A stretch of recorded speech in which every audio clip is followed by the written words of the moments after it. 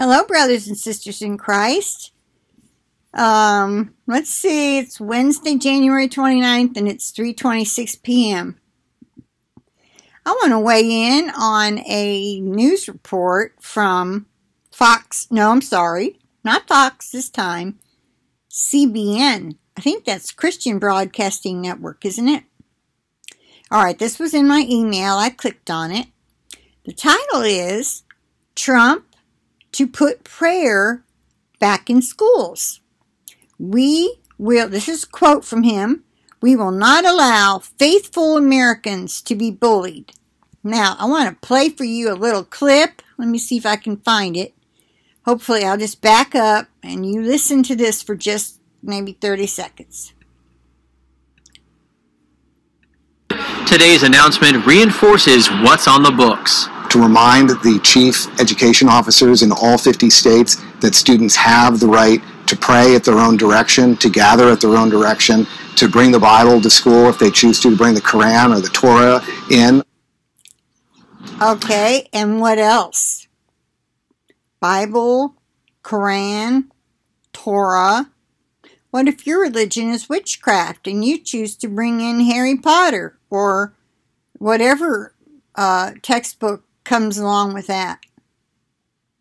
Think about it.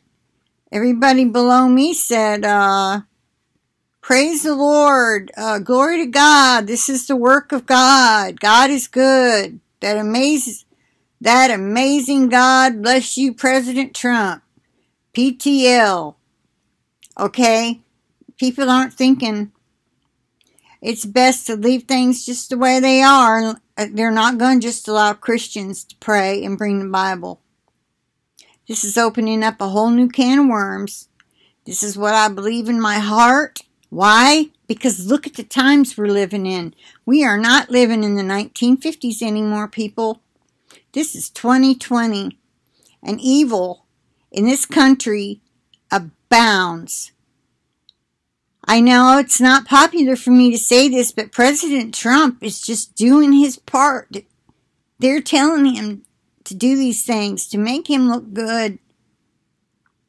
They want him, it's making it look like the Republicans want him reelected in 2020. And I don't know what's going to go on with that. I thought by now, you know, with the way the word says how the seventh president will remain a little while, or the king, the leader, however it's worded, will remain a little while, and then the eighth is of the seventh, is of the seven. He was and is not, but will be again.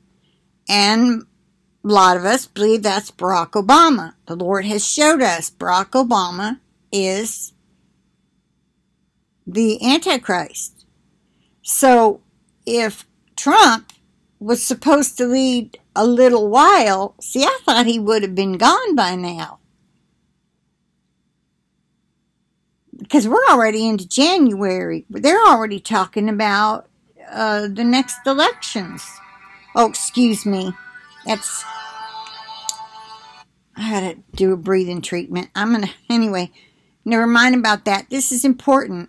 And, you know, feel free to disagree with me if you think this is fine, that on Mondays, a Christian child can come bring a Bible and read or pray, and then on Tuesdays, they'll let a Muslim child pray something from the Quran, and then on Wednesdays, they'll let a Jewish boy or girl read from the Torah.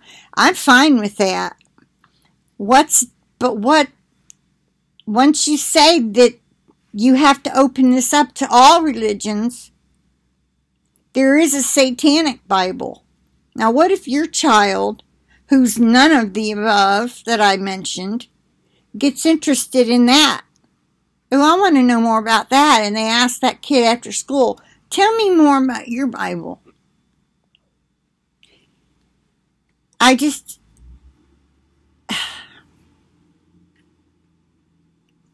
There's something sneaky going on in Washington.